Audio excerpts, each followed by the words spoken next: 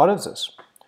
Ուրեմն prototypal inheritance-ի ժամանակ օբյեկտները ժառանգում են իրարից։ Կա նաև classical inheritance։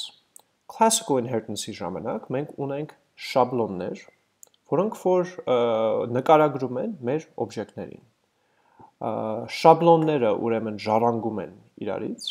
եւ մենք այդ շաբլոններից կարող ենք ստեղծենք օբյեկտներ, okay? Այդ շաբլոնները կոչվում են classes, okay? Ինչպես կարելի է ստեղծել class,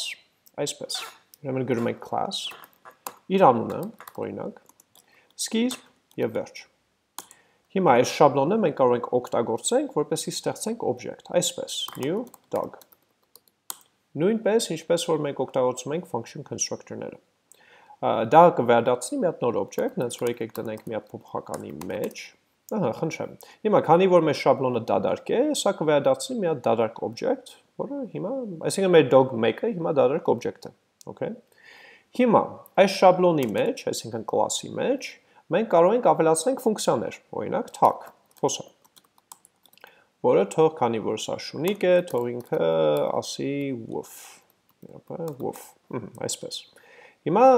մի հատ ֆունկցիա ավելացնենք, օրինակ toString, ինչու՞ չէ, որը թող return անի hi, կամ dog, սենց։ Նկատի ունեցեք, որ ստորակետ պետք չի, okay, ուղղակի ֆունկցիաների անուններն ենք սենց գրում։ Հիմա, ստեղ, սա ինչ է նշանակում, որ եթե հիմա այս շաբլոնով կամ այս class-ով մենք ստեղծենք նոր օբյեկտ, այդ օբյեկտը կունենա այս ֆունկցիաները։ Այսինքն հիմա մենք կարող ենք անենք dog1 դա օրինակ tag։ Եվ ահա, հիմա եթե սա աշխատացնեմ, ահա, խնդրեմ, կտա woof, okay։ Շատ լավ, հիմա երկրորդ բանը։ Ուրեմն շաբլոնները կամ class-երը ունեն մի հատ ֆունկցիա, որը կոչվում է constructor, այսպես։ Այս constructor-ը դա այն ֆունկցիան է, որը անմիջապես կկանչվի այն պահին, երբ որ մեր նոր օբյեկտը ստեղծվի, okay։ Շատ նման է function constructor-ին իմիջիայլոց։ Սա ինչ է նշանակում, որ եթե մենք ստեղ ուրեմն փոխանցենք անունը շունիկի, օրինակ pickles, դա կգնա կմտնի այստեղ։ Եվ իրեն կարող ենք ստեղ օգտագործենք, օրինակ կարող ենք this-ին .name կպցնենք name։ This-ը դա այդ նոր ստեղծած օբյեկտն է, okay։ Այսինքն ստեղ, երբ որ մենք կանչում ենք new dog, մենք այդ dog շաբլոնից կամ class-ից ստեղծում ենք մի հատ օբյեկտ, անմիջապես դրանից հետո constructor ֆունկցիան է կանչվում, որի this-ը կլինի հենց այդ օբյեկտը, եւ այդ նոր օբյեկտը վերադասվում է եւ մենք ոնց որ վերագրում ենք այս փոփոխականի մեջ։ Այսինքն ինչ է ստացվում, որ հիմա այս ֆունկցիայից, քանի որ այս ֆունկցիան ունի this, այս անունը հասանելի է։ Այսինքն մենք կարող ենք անենք sense բան this.name ասում է says woof։ Հիմա եկեք աշխատացնենք dog1.tag եւ կտեսնենք, որ կասի pickles says woof, այսինքն pickles-ը ասում է woof։ Okay, այսինքն մենք ունենք շաբլոն կամ class, որը կարող է ունենալ տարբեր ֆունկցիաներ եւ նաեւ constructor, որին կարելի է իհարկե փոխանցել ինչ-որ արժեք, որը this-ին կարող է կպցնի տարբեր արժեքներ, որոնք որ նաեւ հասանելի են մնացած ֆունկցիաներից։ Ինչու են հասանելի շատ բարձ, որտեղ հիշեք, որ մենք կետով ենք կանչում, որ նշանակում է, որ հիմա այս tag-ի this-ը կլինի այս օբյեկտը, իսկ այս օբյեկտին, քանի որ կցած է name-ը, հետեւաբար ինքը կարող է անի this.name։ Մենք նաև կարող ենք ուղղակի սենց անենք dog1.name, քանի որ ինքը կցած է հենց this-ին, այսինքն հենց այդ ստեղծված օբյեկտին։ Խնդրեմ, pickles, okay։ Այսքանը պարզ է, ինքը իրականում շատ բաներով նման է function constructor-ներին, այս պահին, հենց որ ոչ մի բարդ բան չկա այստեղ։ Հիմա encapsulation-ը մեզ ասում է, որ մենք պետք է մեր ուրեմն ներքին ոնց որ խոհանոցը պահենք փակ։ Այսինքն, մեր ներքին ֆունկցիաները եւ մեր ներքին փոփոխականները պետք է այնպես անենք, որպեսզի դրսից օգտագործողները մեր օբյեկտների, այսինքն ծրագրավորողները, որոնք որ օգտագործում են մեր օբյեկտը, չկարողանան փոխեն մեր ներքին փոփոխականները կամ կարդան։ Բայց ստեղ օրինակ պատկերացրեք, այս name-ը մեր ներքին արժեքը, հա, մենք չենք ուզում, որ ինչ-որ մեկը գա ու ասենք այդ name-ը փոխի ու դարձնի օրինակ խաչատուր։ Դա մենք չենք ուզում այդպես։ Մենք ուզում ենք, որ name-ը միշտ լինի pickles։ Ինչպես դա կարելի է անել։ Այսինքն ինչպես կարող են հենց անել, որ մենք ներքից ղեկավարենք իրեն, բայց դրսից չղեկավարենք։ Նայեք, իրականում JavaScript-ում կա այդպեսի թերություն այս պահին, հիմա փորձում են մտցնել ինչ-որ նոր բաներ լեզվի մեջ, որպեսզի հնարավորություն լինի կպցնել արժեքներ օբյեկտին, որոնք որ անհասանելի են դրսից։ Բայց այս պահին չկա տենց հնարավորություն։ Հետևաբար մենք կարող ենք անենք այսպես, նայեք, այսպես գծիկ կարող ենք ստեղծենք, սա կոչվում է underscore, այս տակի գծիկը կոչվում է underscore։ Դա ինչ արեց, իրականում ոչ մի բան, այսինքն ինքը մեկը հասանելի է, ես կարող եմ ասեմ dog_make._name և դա փոխեմ դարձնեմ օրինակ խաչատուր, հիմա եթե ես անեմ ուրեմն dog_make.talk կլինի խաչատուր says wolf, Այսինքն, այն փաստը, որ այս գծիկը կա, չի նշանակում, որ ծրագրավորը չի կարող իրեն կարդա կամ գրի, բայց կա այսպեսի ոնց որ չգրված օրենք JavaScript-ի մեջ, որ եթե մենք տեսնում ենք որևէ փոփոխական, որը սկսում է underscore-ով, մենք իրեն պետքա ձեռք չտանք, ոչ պետք է կարդանք, ոչ պետք է փոխենք։ Այսինքն դա սիգնալ է, ոնց որ մնացած ծրագրավորողներին, որ սա ձեռ մի տուր, սա քո գործը չի, սա իմ ներքին փոփոխական է, դու գործ չունես։ Նենց որ այսպիսի կոդ ուրիշ ծրագրավորողները հիմնականում չեն անի, հետևելով այդ օրենքը։ Այսինքն տես մենք կարող ենք պահպանենք մեր name-ը և հաստատենք, որ առաջինը ոչ ոք չի փոխի նրան, և երկրորդը չեն կարծի, որ սա փոփոխական է, որ ես կարող եմ օգտագործեմ, որից կարդամ, ոչ, սա ներքին ոնց որ խոհանոցի մասնիկ է, գործ չունեք, միայն օգտագործեք այն ինչ որ գծիկով չի, օրինակ talk-ը և toString-ը։ Այսինքն, եթե հիմա մենք այս շաբլոնով, այս class-ով ստեղծենք մի հատ object, այդ object ունենա underscore name, իրեն կցած, նաև talk և toString, բայց ծրագրավորողները, որոնք որ կօգտագործեն այս object-ը, միայն կօգտագործեն talk-ը և toString-ը, քանի որ name-ը սկսում է underscore-ով։ Այդքան բան։ Հիմա, մենք ստեղծեցինք այս հրաշալի class-ը, որ նկարագրում է շունիկին։ Հիմա եկեք նաև ստեղծենք մի հատ class, գիտեք ինչ, եկեք toString-ը փոխենք, որ ինքը վերադարձնի հենց անունը, this._name, ինչու չէ։ Եթե հիշում եք toString-ը, դա այն ֆունկցիան է, որ ավտոմատիկ կկանչվի այն պահին, երբ որ մենք ուզենանք ցանկացած object դարձնենք text։ Այսինքն, եթե մենք alert անենք հիմա dog_make, ինքը տակից դե պետք է text ստեղծի, որպեսզի նկարի alert պատոհանի մեջ, չէ։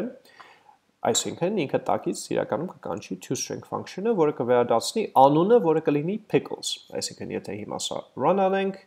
մենք կտեսնենք pickles, Դա նույնն է ինչպես որ մենք անենք sense, դա toString։ Դա եւս կվերադարձնի pickles։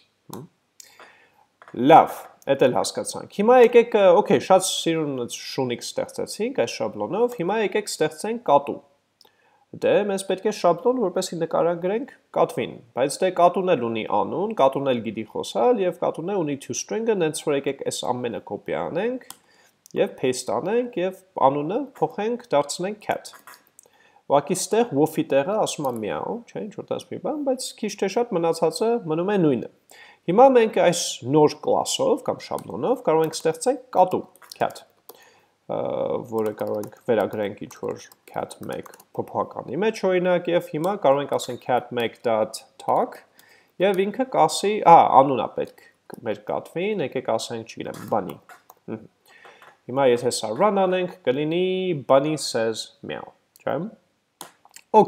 Մնացածը նույնն է, այսինքն կա constructor, որը կկանչվի այն պահին, երբ որ այս object-ը ստեղծվի, իր this-ը կլինի հենց այդ նոր object-ը և այլն։ Պարզ է։ Հիմա նայեք ստեղ։ Եթե նկատել եք, այս երկու կլասերը գրեթե նույնն են։ Դե մի քիչ տարբերություն կա, ասենք talk-ի մեջ, բայց օրինակ toString-ը նույնն է, constructor-ը նույնն է, չէ։ Նայեք ինչ կարող ենք անենք։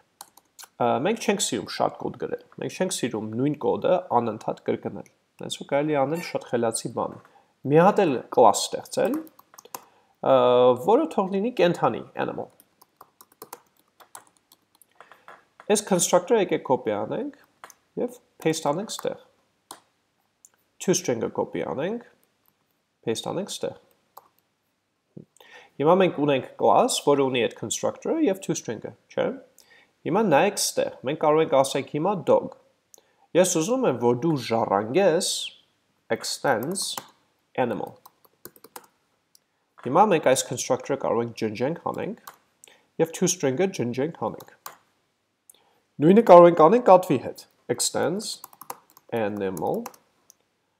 ջնջենք constructor-ը, ջնջենք toString-ը։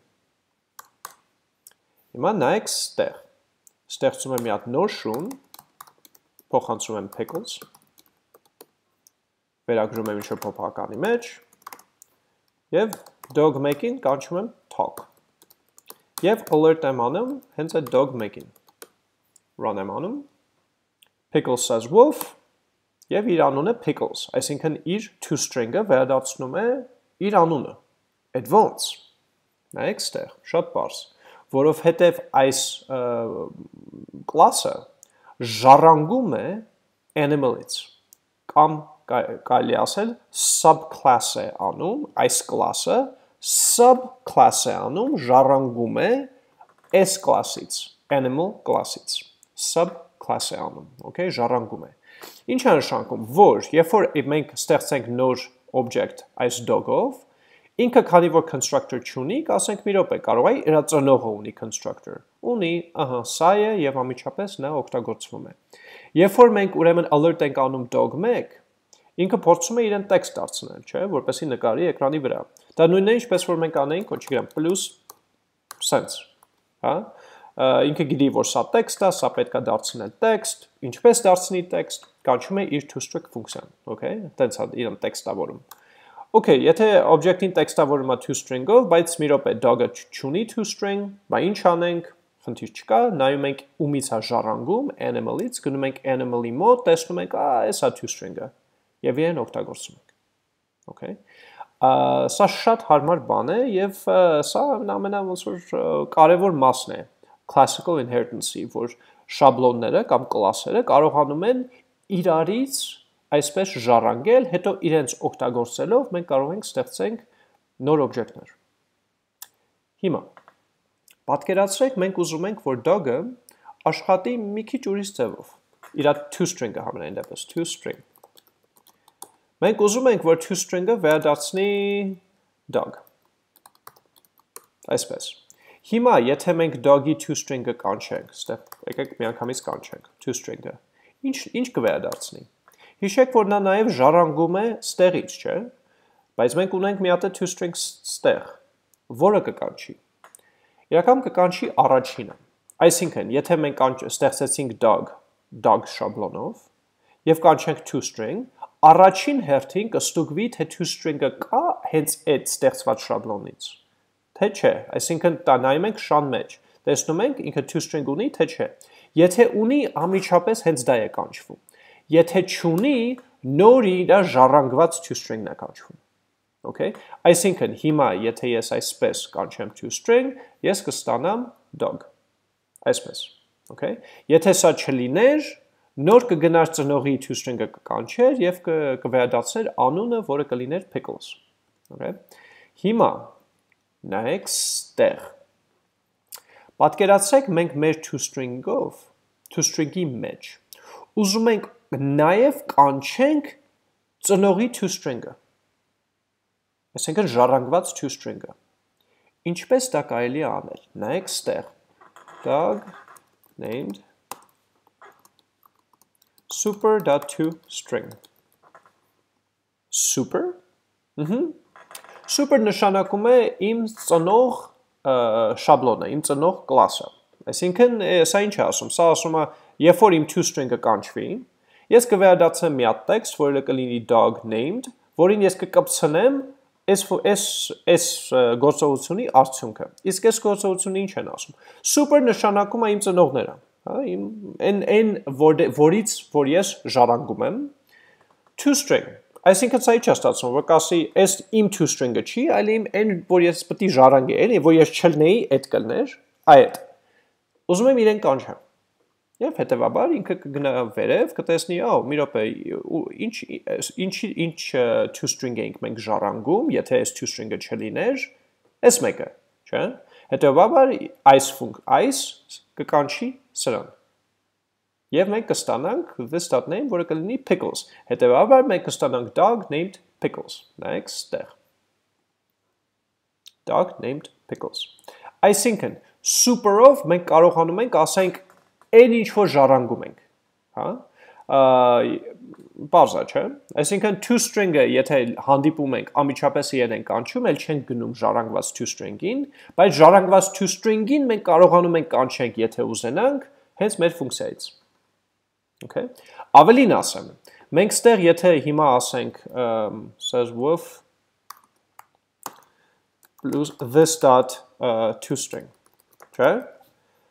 Սա եթե անենք, ինքը կանչի հենց մեր toString-ը, չէ՞։ Եթե մեր toString-ը չլիներ, մենք ինքը կկանչեր մեր ժառանգված toString-ը։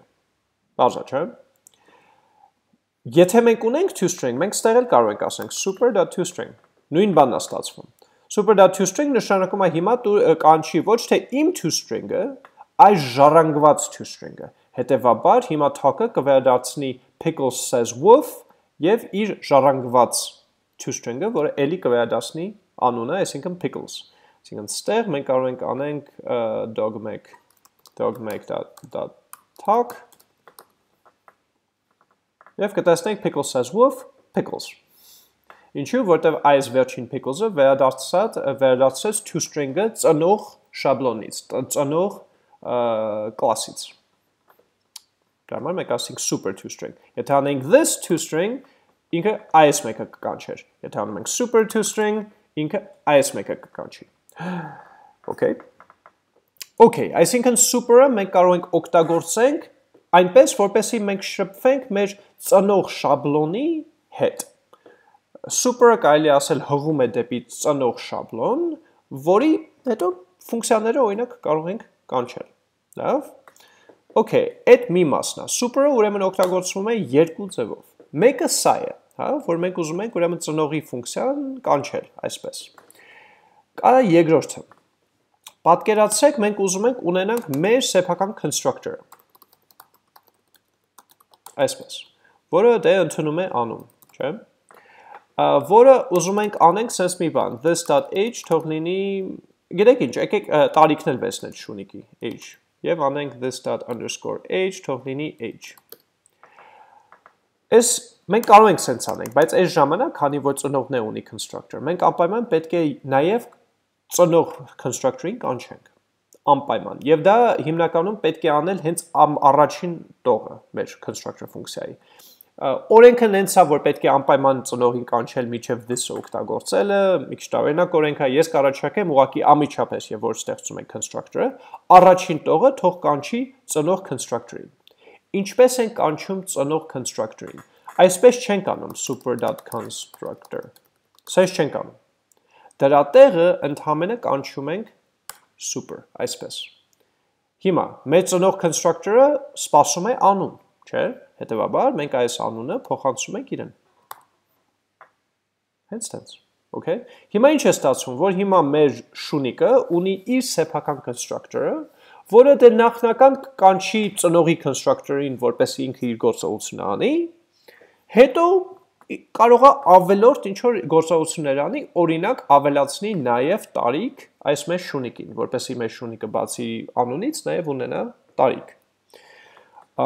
Եվ ահա, խնդրեմ, հիմա մեկ dog-ին կարող ենք կանչենք եւ ինքը կունենա էլի նույն ձևի կաշխատի, հա, pickles says with, այս մինուսը հանեմ ստերից։ Pickles says with եւ նաեւ ինքը կունենա տարիք, որը կլինի այն տարիքը, որ մենք ստեղ կփոխանցենք, թող լինի, ասենք 18 տարեկան։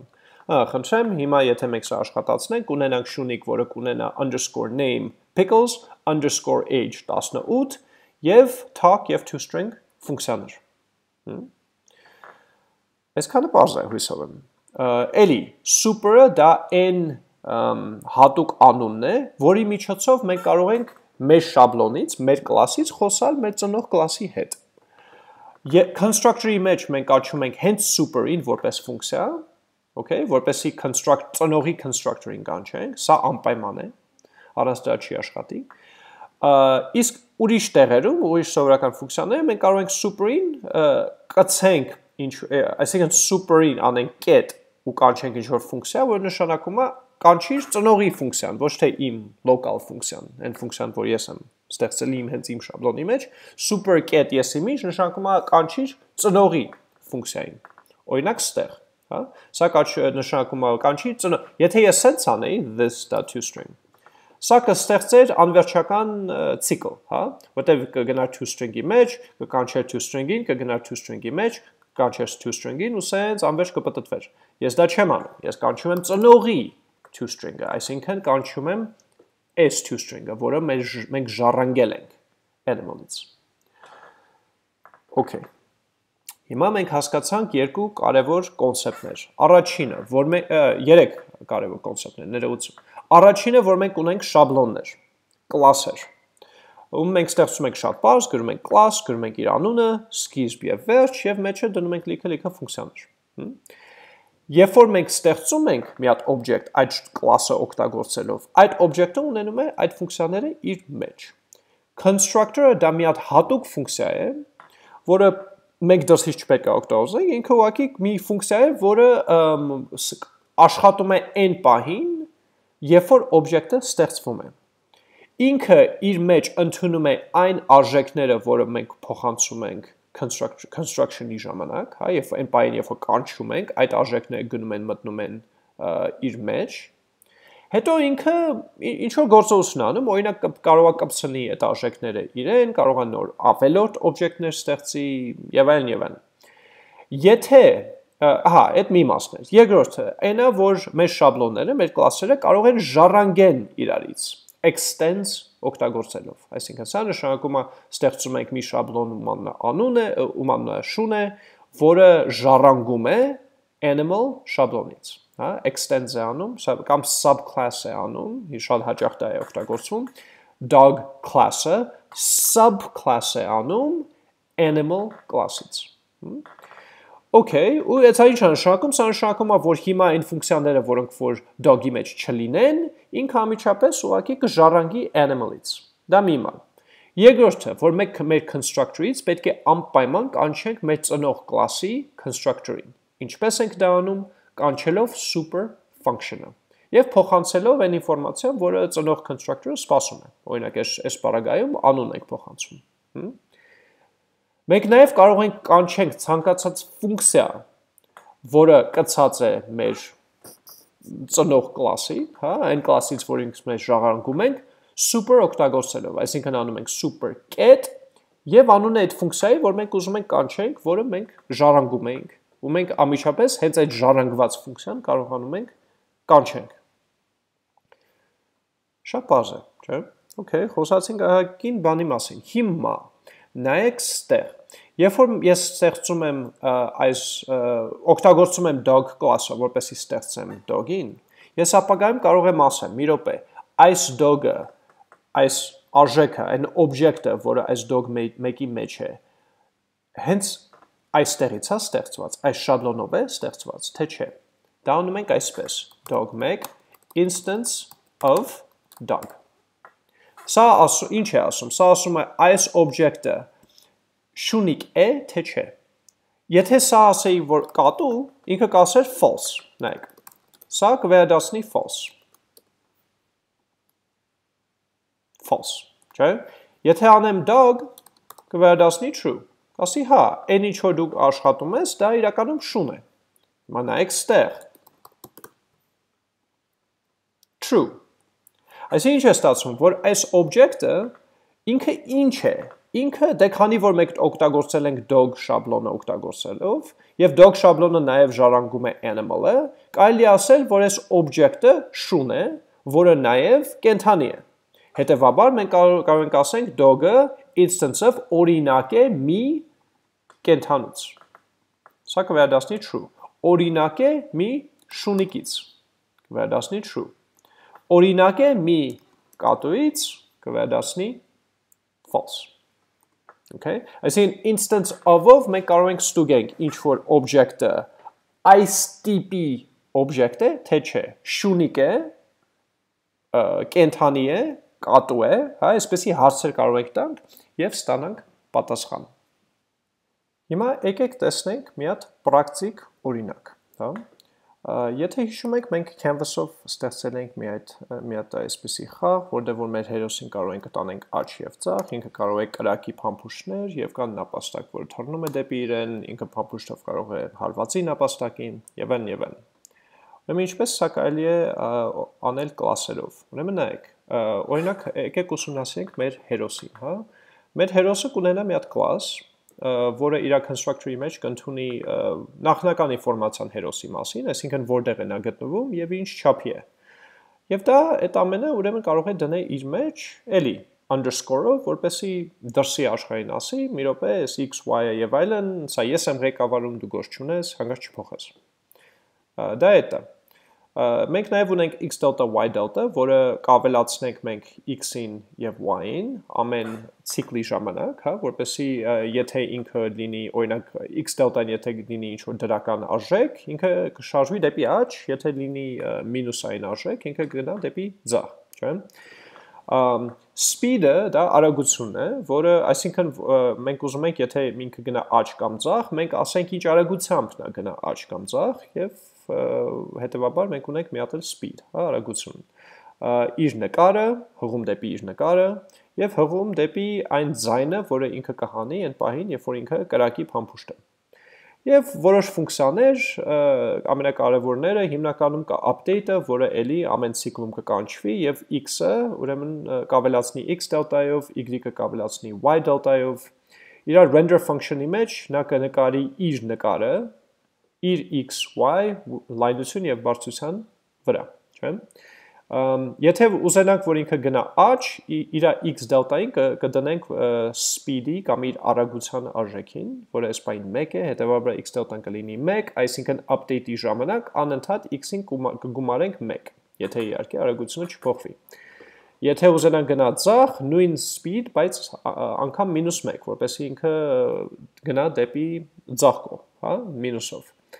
Եվ եթե ուզում ենք, որ ինքը էլ չշարժվի, x delta-ն դարձնում ենք 0, որպեսզի այդ պայից հետո 0 անընդհատ ավելանա x-ին, այսինքն x-ը չփոխվի եւ ինքը մնա տեղում։ Նաեւ ունենք fire ֆունկցիա, այսինքն կրակել ֆունկցիա, որը ստեղծում է փամփուշտ, փամփուշտին ասում է գնա աջ, ավելացնում է փամփուշտի զանգվածին, ինչ որ ձայն է նվագում, որպեսզի մենք տեսնենք պու եւ այլն։ Եվ ահա փամփուշտը գնում է։ Այսինքն ինչ է ստացվում, որ այս շաբլոնը կամ այս կլասը օգտագործելով մենք կարող ենք ստեղծենք մի հերոս, որը ունի կոորդինատներ, կարող է գնա աջ, կարող է գնա ձախ, կարող է կանգնի եւ նաեւ կարող է կրակի, okay։ Okay, այդ եղավ մեր հերոսը, չէ՞։ Հիմա եկեք նկարագրենք նապաստակին։ Նապաստակը ինչ ունի։ Նապաստակն էլ ունի կոորդինատներ, թե որտեղ է նա գտնվում, ունի չափ, ունի արագություն, ունի դելտաներ, թե նա աջ է գնում, ձախ է գնում, տեղում է սպասում, իր նկարը, որը կնկարվի, հա, նապաստակի նկարը, ունի update ֆունկցիա, որը էլի իր x եւ y-ը փոխում է, բայց նաև ինքը էլի մի քիչ լոգիկա ունի update-ի մեջ, որտեղ որ ինքը ստուգում է պարզապես ինքը ոնց որ տեսադաշտից դուրս է եկել, թե չէ։ Եթե դուրս է եկել, ուրեմն ինքը էլ մեզ պետք չի, մենք պետք է իրան ջնջենք տեսադաշտից։ Հենց որ ինքը եթե այդպես է, այսինքն canvas-ից դուրս է եկել, մենք delete mean դնում ենք որպես true եւ ապագայում ըստ դրան ֆիլտրացնում ենք մեր նապաստակի ցուցակը։ Հետո կտեսնենք։ Render ֆունկցիան նույնն է, նկարում է իր նկարը, իր x, y լայնություն եւ բարձրության վրա, go right, go left, stop-ը լրիվ նույնն է, նաեւ ունի այս die կամ մահացիր ֆունկցիան, ինչ որ կկանչվի այն պահին, եթե փամփուշտը իրեն դիպչի։ Նաեւ կա փամփուշտը, որը էլի ունի x, y լայնություն, բարձրություն, դեպի որտեղ է գնում, ինչ արագությամբ է նա գնում, ինչ նկարն է ունի, եւ այլն, հա, ինչ որ եւ մի քանի ուրիշ ինֆորմացիա, բացի այդ ստանդարտ ինֆորմացիայից, որին մենք տեսնում ենք։ Օրինակ, update-ի մեջ բացի նրանից, որ որոշում ենք մի րոպե, եթե ինքը canvas-ից դուրս է եկել, ուրեմն այս մեր պետք չի, ֆիլտրացնում ենք։ Ինքը նաև մենք անընդհատ պատտվում ենք մնացած նապաստակների շրջով եւ տեսնում ենք այս փամփուշտը կպել է նապաստակին։ Եթե այո, նապաստակն էլ է անհետանում, փամփուշտն էլ է անհետանում, okay։ Render-ը նույնն է, գնա ձախ, գնա աջ եւ stop։ Այսինքն ինչ է ստացվում, որ մենք ունենք 3 հատ class, որի երևի նենց մի 80%-ը լրիվ նույնն է։ Եվ մենք անընդհատ այսպես բանը copy paste ենք անում կլասերը, անունը փոխում ենք եւ մի քիչ բզբզում ենք, որը սխալ է։ Պատկերացրեք մենք ստեղծում ենք շատ ավելի հետաքրքիր, բարդ խաղ, որտեղ որ կան բազմաթիվ հերոսներ, բազմաթիվ հակառակորդներ, տարբեր փամփուշտներ եւ ինչու՞ չէ հրացաներ, որոնք որ կարող են կրակեն տարբեր փամփուշտներ, մի հրացան կա, որ ասենք 5 հատ փամփուշտ է կրակում, որը գնում է տարբեր ճանապարհներով, կան ծառեր, կան ամպեր, որոնք որ շարժվում են։ Այդ ամեն ինչը բան է, որը ունի x, y կոորդինատներ, որ մենք իմանանք որտեղ նկարենք, ունի չափ։ Միգուցե պետք է շարժվի դեպի աջ, դեպի ձախ, պետք է կանգնի, go right, go left, կանգնի։ Այդ ամբողջ ֆունկցիաները անընդհատ կրկնվում են, եւ որպեսզի մենք անընդհատ նրանց նորից եւ նորից չգրենք, մենք կարող ենք անենք ավելի խելացի ձևով։ Ինչպես։